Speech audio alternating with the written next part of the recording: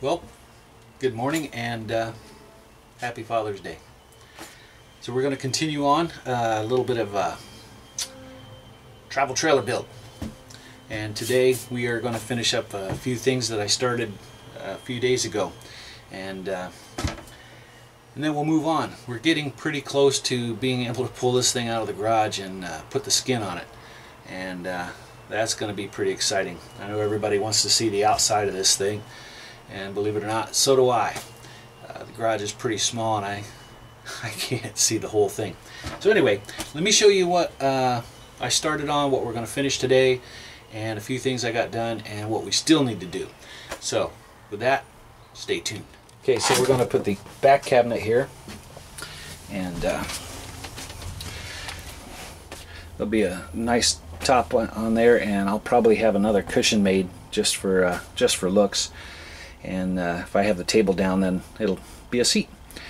And I got a false bottom in right now, and we are getting ready to put our sides on here. And once that's done, we'll put our plywood up, we'll route it out, and I'm going to have two cabinet doors opening left and right, just like these. And it should look pretty good. I'll get it painted today, and then we'll start on the countertop. But that's what we have so far, and I'm getting ready to put these on. I'll countersink holes here to fasten this piece, and I've got a couple of pocket jig holes there that we'll fasten that with. I have another piece that will go across the bottom, another one on the side, and one across the top, and that way it's all the same distance around the edge, and look pretty good when we're done. So let me fasten all these on. I'll give you a shot when we're finished. Okay, so I've got all my sticks in, and for the top piece, this piece here, countersunk here, which is going to be covered by the cabinet top, and then on the sides I also countersunk here and pocket drill here. The bottom I had to put on the top like this, so I have a 3/8 wooden dowel, which I am going to cut 4 pieces, and we'll glue those in there, and then I've got a little Chinese saw that will cut those off and make it nice and smooth. Then we'll put the face of our cabinet on here and get it attached, and then we can route that out, make another big mess before we put the top on. Once that's done, then our next task will be to laminate our countertop and get that secured in place. That'll be done. We have the table, front table cut, and right now it's just sitting on the stanchion table leg. I still have to put the edge banding on here, sand that a little bit smooth, and then once that's done, we'll get this painted and put our railing up for our table, just like we did around here. Then we can cut our table to fit there, round the corners, get it edge banded, and I think then we'll be able to fasten the legs to the floor and to the table, and that part will be done. So getting closer. I think this is going to look pretty good. A couple cabinet doors that swing out both ways, and need a couple more handles, but I think that'll look good. Not just a little extra storage space, just a big box actually. Throw bedding down there, I guess, if I have to. Try to utilize every bit of space that we have. So that's what we're going to do, try to get done, and with any luck we'll have that completed today. Cool. Alright, stay tuned. Japanese flush cut saw. One of these. We're going to take and just gently cut the tops off of each one of these, and hopefully it's nice and flush there, so when we run our router around there, there's no dips or anything like that. Not that it'll be too noticeable, but try to avoid what we can. Alright, let me get this cut. And there you have it. Take your saw and you flush that with the top, nice and even. And then you take a little bit of sandpaper on the block and flatten that down. Pretty good. And then the pieces left over, chuck them in the garbage, I guess. There. So now we're ready to put the face on. So we're getting one step closer here. Cool. Alright, let's get that on. Okay, so we've got the box installed now. So what's left is to drill a hole and router our opening out, and then we can get it painted. So on the upper side, I left a gap between the door here and the base here on both sides. That way when I open and close, it's not going to catch. And all that will be concealed by cushion anyway, so it's going to look pretty good. So let's go ahead and get this cut, and then we shall get ready for some paint. Stay tuned. Okay, so we got the hole cut out for our cabinet. And sometimes, no matter how careful you are, accidents are going to happen. So while using the router, I didn't check to make sure it was pretty tight, so it slid out on me, and this is what happened. Everything was going good. I come around the corner, routing easy, nice and slow. Then I got down here, and then, ouch. Well, cabinet doors will cover it, but the fact is it's still there. So it really marred it up pretty good. It's a good chunk, and I didn't pull away fast enough.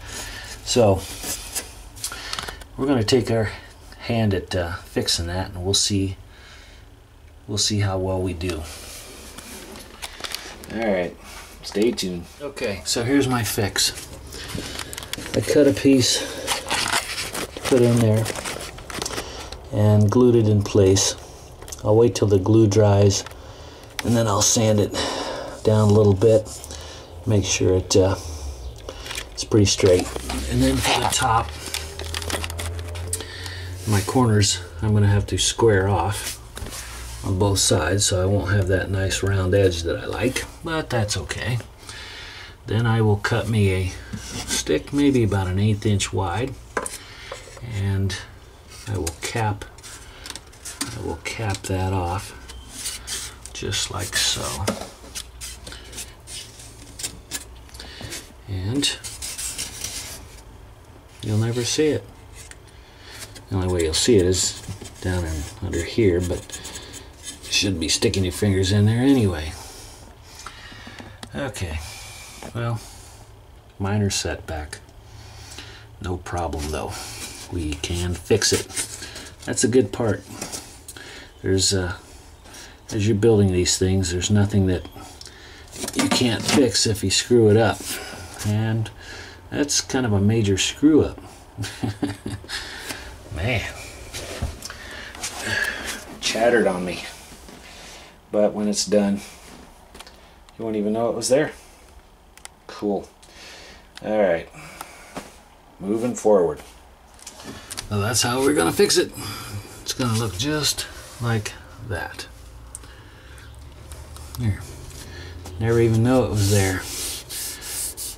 Put a little gook and pucky in there. Cover up the staple holes, glue that down real nice and good, and paint it. Good. Back to normal. Okay, moving forward.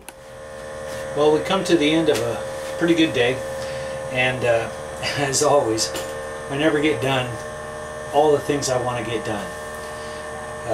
And I had one minor setback with the router slipping on me and notching out a cabinet. But with that said, I did get the cabinet built. Don't have the doors on it yet. I still got to pick up an extra set of hinges, a couple pull handles, and then I'll be ready to install those. And I did get the piece of laminate cut for the countertop, but I don't have it installed yet. I can't find, believe it or not, in this little mess that I have, my laminate roller. You know, for years that thing just sat around and got in the way. I was always moving it and throwing it around and stuff, and the day that I need it, I can't find the thing. So I'm gonna have to go get one. So with that, let me show you what I got done and what we plan on getting done next time. So we have the cabinet built, and we've got everything filled and all painted. And if you remember down here on this corner where we had the major mess up, it turned out really nice. There's a little gap under here, but they said nobody's going to be sticking their fingers under it. So that turned out alright after a little bit of repair work. No Bondo or putty or anything like that, just all wood. So that is the cabinet. And then once these are closed, I do have a little bit of a seam on each side to allow a little bit of expansion, and also when I raise and lower, it's not going to hit the box. And I will get another cushion and put across here on the top, just for looks, and be nice. The doors, I'm going to have a bi-parting door, so I'll cut me a piece of plywood, the birch, and I'll go ahead and, I think the way I'm going to do it is cut the size that I need.